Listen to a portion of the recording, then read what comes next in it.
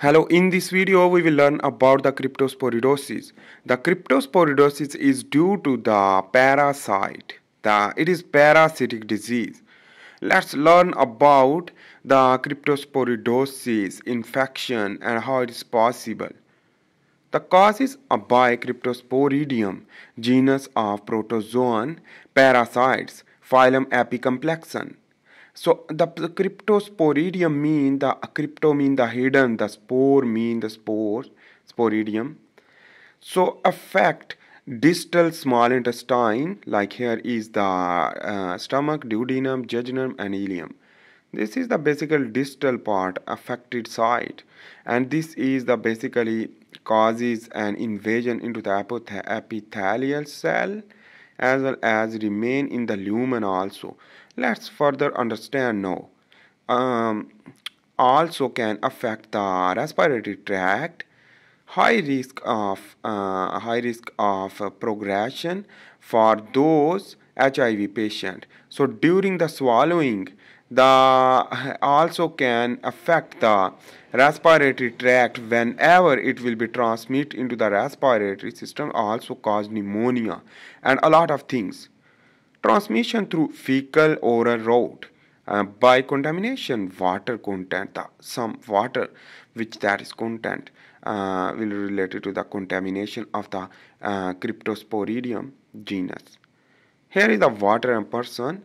Let's begin to understand the recreational water and contaminated due to the feces enter into the water lead to contamination, and other the feet when contaminated will lead to contamination of water, waste and food with oocyst. Whenever the people will drink water, the thick walled oocyst ingested by host.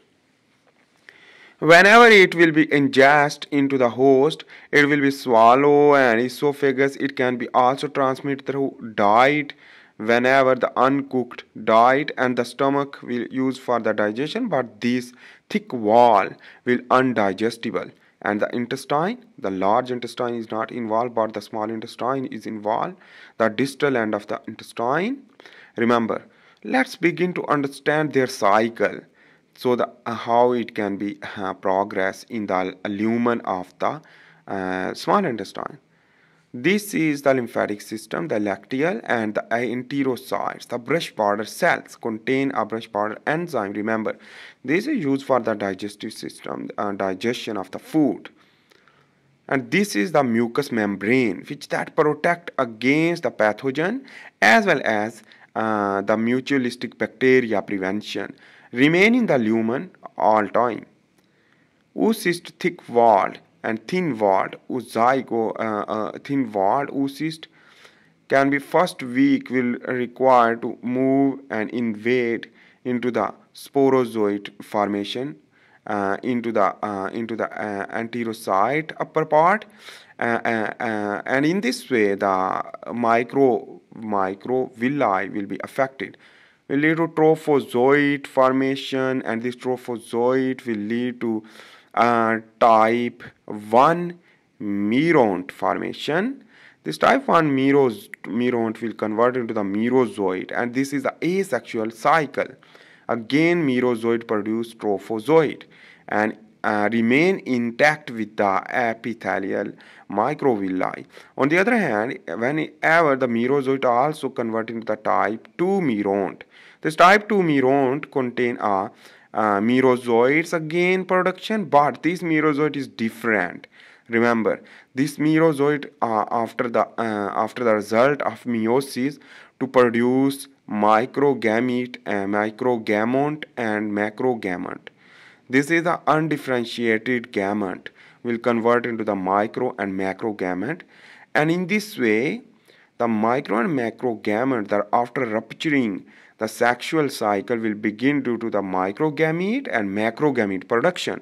This macrogamete and microgamete is the result due to the asexual not but sexual reproduction to produce the zygote again after the fertilization lead to auto-infection again to produce oocyst thick and thin walled. it is required the first week is required to infection. Anyhow, this is the cycle, remember, for the reproduction to increase their individuals, increase their species in the lumen.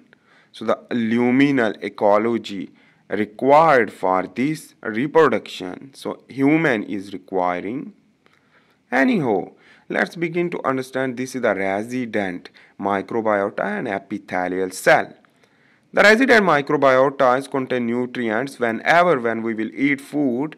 So remember the uptake nutrients through sporozoite as well as oocyst, thick walled and thin walled, which that will be bile acid, fats, protein and zinc will required. In this way, sodium also, and this is the luminal ecology and the host response will occur, we will discuss now. But these nutrients can be bile acids, fat, protein and carbs.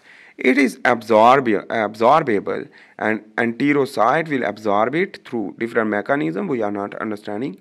But this is the uptake nutrients via a sporozoid formation due to the oocyst thick wall will lead to sporozoid formation and survival and adaptation will occur. Remember, this will lead to intact with the enterocyte, the brush border end of the enterocyte, the microvilli. Remember, anyhow.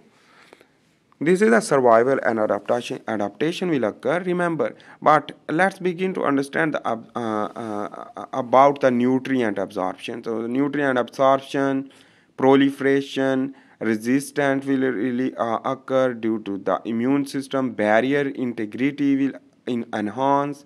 Early clearance can be occur due to the dendritic cell. Dendritic cell interact to identify the antigen of these sporozoite, which that is the dendritic cell are present in the epithelial. This is the gastrointestinal dendritic cell. Early clearance due to the interleukin 6 and toll-like receptor enhancement. Anyhow, this is basically the cyst arrest due to the epithelial cell will lead to cause inflammation, and this inflammation as well as the barrier disruption will occur due to the inflammation. Inflammation due to the macrophage will be recruit through cytokines, and the macrophage produce the nitric oxide increase will lead to permeability of the epithelial cell more as well as inflammation increase. Early clearance due to the interleukin 6 will release will lead to recruit the mast cell, and in this the mast cell will also the part of allergen, and it's called allergic reaction in the digestive system. Anyhow, it will be progress due to the rupture of the epithelial barrier will lead to invasion of the parasite. While on the other hand, the CD4 T cell activation early clearance response will lead to late clearance immunoglobulin response from B cell, and in this way it will be late, so that is why the chronic inflammation and will be occur. This chronic inflammation will lead to recruit B cell, and CD8 will lead to cytotoxic T cell, interferon gamma is recruiting, and apoptosis and microenvironment. Interferon gamma is basically important for the recruitment of the CD8. Anyhow, the apoptosis and microenvironment and glucose when decrease, the chronic inflammation response it is.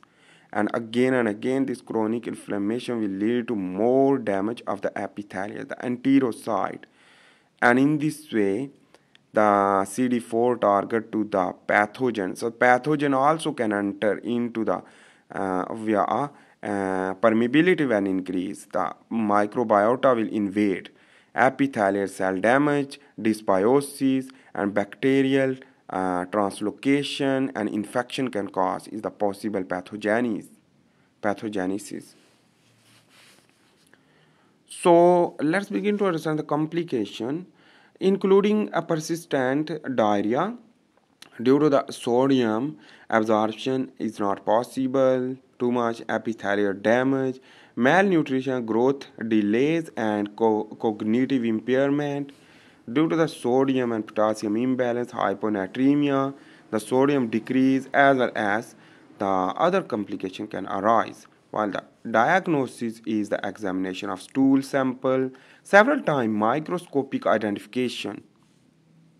Treatment is including the nitazoxanide has been FDA approved of diarrhea or treatment, the diarrheal treatment. Remember, the diarrhea is the major cryptosporidosis. Cryptosporidosis, the character is major, is a diarrhea identification through a stool analysis. I hope you make sense about this. This video was about the cryptosporidosis and the cause due to the Cryptosporidium is the genus of protozoan parasite. Thanks for watching. See you in the next video. If you like my video, please make sure to subscribe, like and share, and give the comment below for understanding better if you have any doubt. Thanks for watching. Now bye.